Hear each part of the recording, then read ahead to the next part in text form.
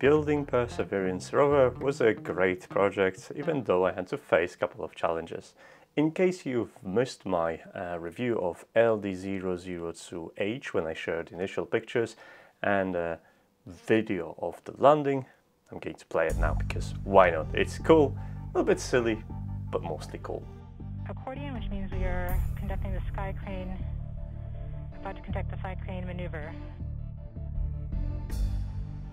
Sky crane maneuver has started, about 20 meters off the surface.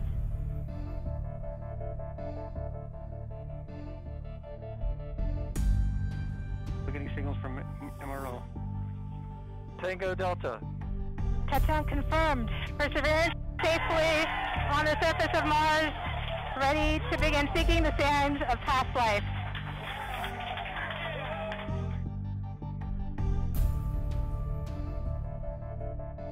While I didn't get into much details about this project alone in the main video, I thought the entire adventure deserves another follow-up video with a little bit closer behind-the-scene look on how I made it happen. Just like another million people watching the stream, I got excited about the Perseverance landing on Mars being streamed, etc. So I decided to celebrate it as well. I had a 3D printer, resin 3D printer, and I needed a key model, and I thought that printing out the model of the Perseverance rover would be perfect. Knowing the plan, I've scoured the internet to find a nice model that I could print. And the first model was a Perseverance model designed for FDM printing, which, to be honest, it lacked in details, and I knew I wanted to take a couple of closer shots, especially the ones that would indicate that my rover is on Mars. And for that, I needed a much more detailed 3D file. Thankfully, I came across this beautiful GitHub, and there was a Blender file in there for Perseverance as well, a very detailed one. However, the file wasn't optimized for printing at all. Now, I did dabble with Blender a couple of years ago, but I think the peak of our achievements was the picture of the rocks rendered in Blender, so I had a bit of catch-up to do. The model was very detailed, but there was no way I could print it as one, so I needed to separate the parts and figure out what's printable and how to make it happen. After separating the parts, I've picked the biggest one that's going to be on my printing list. That way I would know the total scale of my rover. Now, it turns out that the value itself was 4,950% of the original scale in Blender, and that's what I rolled with. This is where I started to learn more about supports and how important supports are in SLA printing, because thick supports would be very hard to remove, and I damaged a couple of parts in the process, and the thin supports or limited supports carry the risk of not having a print emerged from that at all. So after a couple of tries, I finally figured out almost everything, with two challenges still outstanding. Was a suspension, which I didn't have a clue how to really slice in parts and print efficiently, so I actually tried to print it as a one piece, and I succeeded.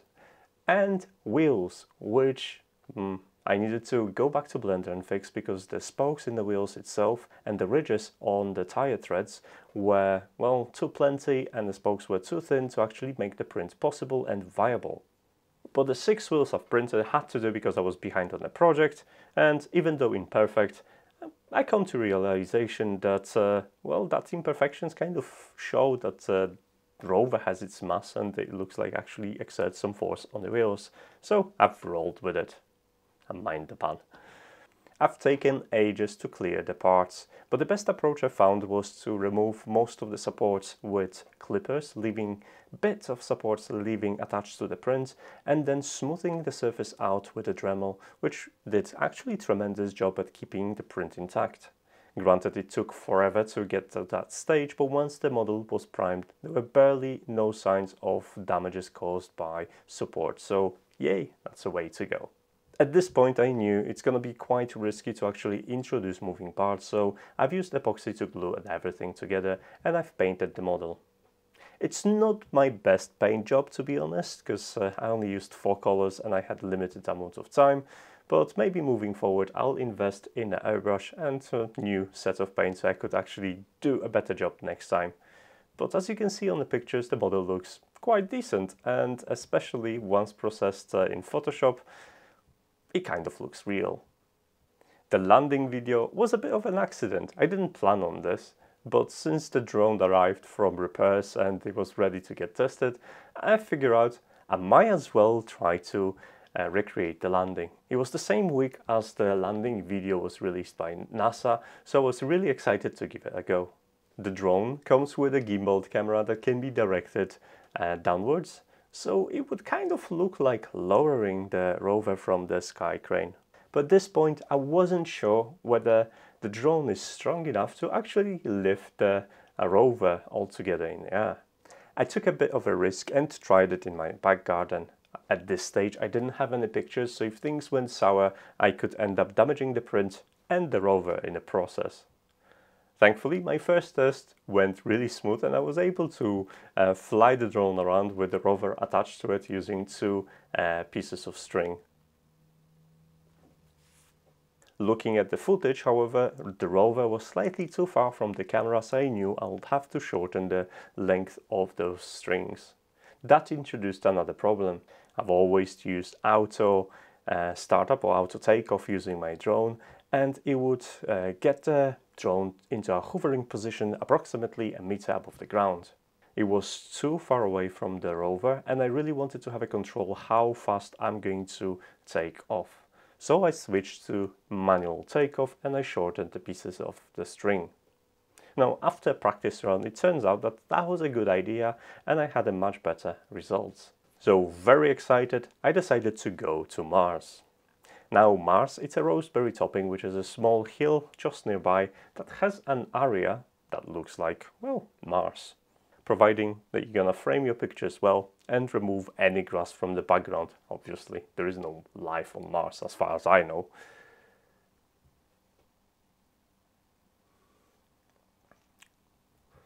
But first time I got in there, it was too late. It was already after sunset and I was running out of sunlight really quickly. It was probably good enough to take pictures, but definitely not good enough to try the landing, which I attempted anyway. Now that failed attempt caused a drone to spin out of control and actually smashed the rover against the ground, causing small damage. So if you take a closer look at the pictures taken at night using artificial lights, you'll notice that there is a part of the rover missing, which later I found, thankfully, and I was able to glue it back in. I was obviously a little bit down, provided I didn't have any usable footage of landing, but after reviewing the pictures taken in artificial lighting, I was super pumped to go back in there earlier on the next day. And this is something I did. I arrived in plenty of time before sunset so I could capture that red light highlighting entire surface, and that provided to be a big help when editing footage later. With plenty of daylight left, I could tell what I'm doing and I had a better control over the drone, which means I was successfully able to land it several times. Now I've picked the best attempt for the landing video, obviously, and then I filmed a couple of other takes just to make sure I have enough footage, which later proceed with pictures of the rover in a beautiful sunset.